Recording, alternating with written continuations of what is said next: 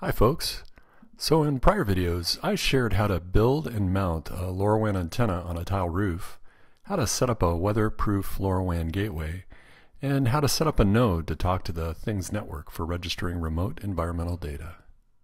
In this video, I'll take a walk around my neighborhood with a node to get an idea of what kind of coverage I can get from this new gateway in a residential community.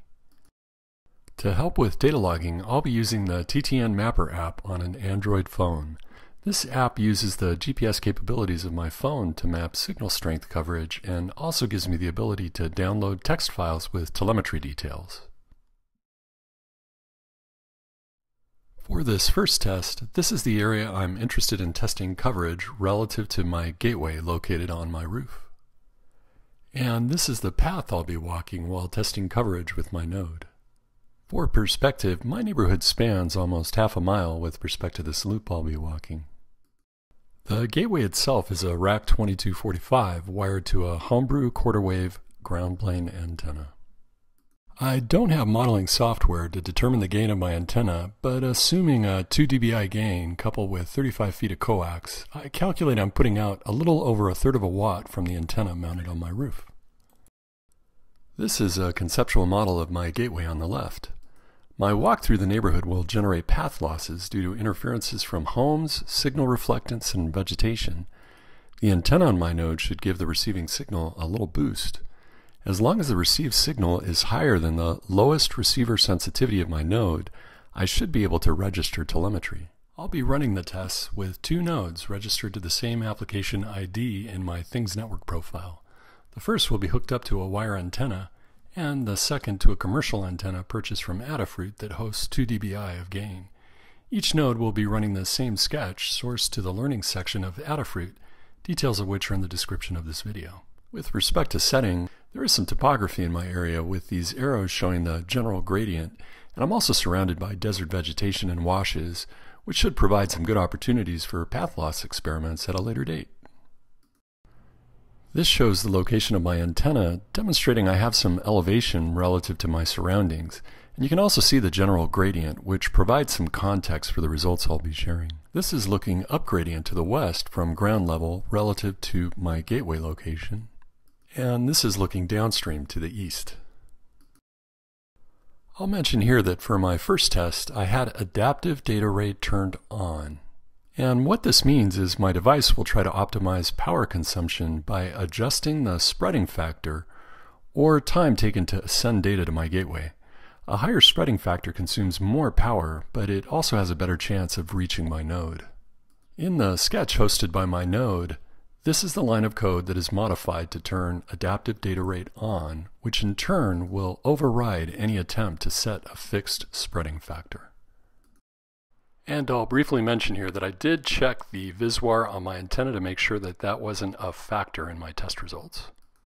Friday morning, it's a little windy, so sorry if the sound isn't that great, but in any event, I went ahead and I disconnected the antenna from the gateway, and I hooked up the vector impedance analyzer to the cable that's connected to the antenna on the roof, and I'm really interested in knowing if there's any impact from threading 35 feet of coax to the gateway. So let's take a look. And here you can see, let me hold this still, that the VisWAR is under 2, so that's good. I have this currently set up for 904.5 megahertz. I think when I originally tuned this antenna, I had this actually tuned to about 915, so all things considered, this is looking pretty good. And with that, here are the results showing the combined coverage for both the wire and commercial antenna.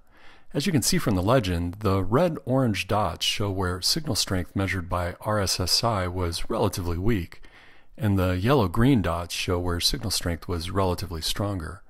Of note, I had no coverage to the west, likely because of higher elevation on that side of the community, which, when coupled with homes, blocked the line of sight to my gateway antenna. Let's zoom into this area and break things down a little bit more. Let's first focus on the April 25th survey, which was conducted using a wire antenna.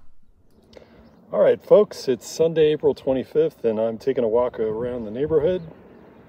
And I've got this little mapper application that was recommended in the comments to see how well my gateway is performing in picking up this node around the neighborhood. Here you can see that coverage in the vicinity of the gateway was good, as would be expected, but coverage on the eastern side of the loop was relatively weak with large gaps. So what happens if I take the same walk with a commercial antenna attached to my node?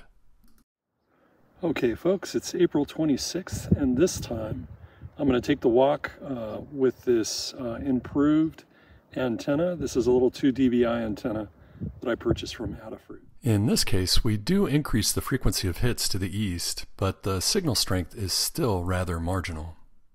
And finally, this map shows you the combined results of both tests. I decided to try this test once more, this time setting adaptive data rate off and using a spreading factor of 7 in my code. In this case, I'm only going to try the experiment with the commercial antenna. And here are the results. Really not that much different relative to having adaptive data rate off with the commercial antenna. I should mention that the frequency of hits may have been impacted by the fact that I was taking a walk with my wife on this test, and we may have been walking a little quicker relative to the first two tests. And here's the coverage for all 3 tests. Of interest on that last test, I did register 3 hits with relatively good signal on the western side of my community. But upon taking a closer look at these hits from within the Things Mapper app, I discovered the node was bypassing my gateway altogether, and instead hitting a gateway near downtown Tucson. Upon further investigation on the Things network, I learned this gateway was about 6.5 miles away, and upon researching the respective gateway ID, I learned it was being hosted at the University of Arizona on the Gould-Simpson building, likely connected to an antenna on the roof with good elevation and line of sight. As a final check on coverage, I decided to see what would happen if I slowed down my walking gait. Perhaps by slowing things down a bit, I might have a better chance of pinging my gateway while walking along the outer loop. In response, I tried one last test on April 2nd using the node with the commercial antenna and adaptive retry set to off. To set up the comparison, this was the coverage realized with my commercial grade 2 dBi antenna while taking a relatively fast walk around the neighborhood with adaptive data rate set to off. Not that great along the outer loop, as you can see here. And here are the results generated from slowing things down a bit. As you can see, the results improved significantly, so much so that I had to add a few extra colors to the legend to capture the improved RSSI, not realized in prior experiments. Assuming no other environmental or hardware factors were changed, this suggests that when moving, I can realize a better RSSI by slowing my speed during data collection and keeping adaptive data rate turned off. And finally, here are the combined results of all the experiments. And I'll note here that although the last experiment improved my RSSI significantly, I still couldn't overcome the path losses when I started approaching the west side of my community. So RSSI was improved, but overall coverage pretty much remained the same. So this was a good introduction to coverage from an aerial perspective. But what does line of sight relative to signal strength look like on the ground? To help share those details, I collected photos from points of interest associated with the survey. This map shows the locations of those photos, which I'll now summarize individually. So let's first summarize both signal strength and the view from the east side of my community from within this little cul-de-sac. In these results, I'll go ahead and place an arrow showing the general direction of the gateway and distance measured off of Google Earth, and I'll also put a box around the respective telemetry results. So there you can see that the RSSI looking towards the gateway at the end of this cul-de-sac, well, really wasn't that great. Okay, this next shot is going to be a little bit closer to the gateway, really just across the street. And here are the results. The gateway is about 175 feet away. It's clearly visible on my roof, and the RSSI isn't really that bad, as I would expect.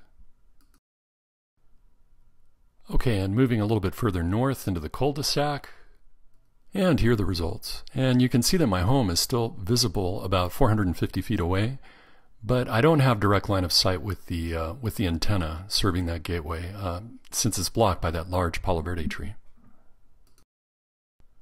Okay, so now I'm on the main loop serving my community. And here's the RSSI at a distance of 715 feet with the view of my gateway partially blocked. Again, things improved significantly when I turned adaptive data rate off and slowed my walk. Okay, continuing around the loop, and here's the RSSI improved along the outer loop regardless of visibility being blocked by neighborhood homes. Okay, and here I'm continuing my walk around the loop. And here's another example showing improved RSSI along the outer loop regardless of poor visibility. And continuing along the loop, with good line of sight, I had a very nice RSSI from the east side of my neighborhood looking across a wash. And I should mention here that you can just barely see the antenna on the roof of my house, which is just underneath that red arrow in this photo. And that last photo was pretty much the last point that I was able to establish telemetry with my gateway, but I'll continue the walk around my neighborhood just to show you what line of sight looks like relative to where my gateway is placed.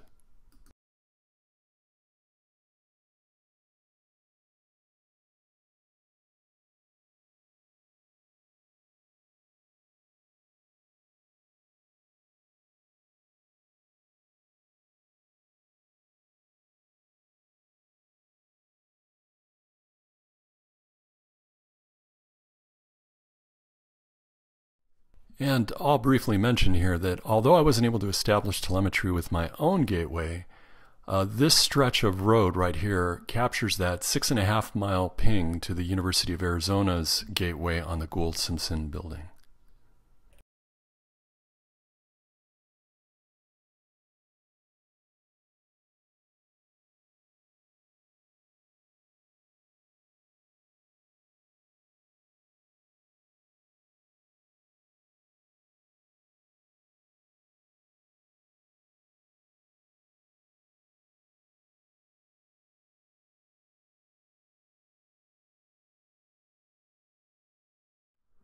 So what are some of the conclusions I can derive from this preliminary experiment? Well, the first is that coverage for my gateway extended to 850 feet for my node, even without line of sight, but was limited to the east side of my community.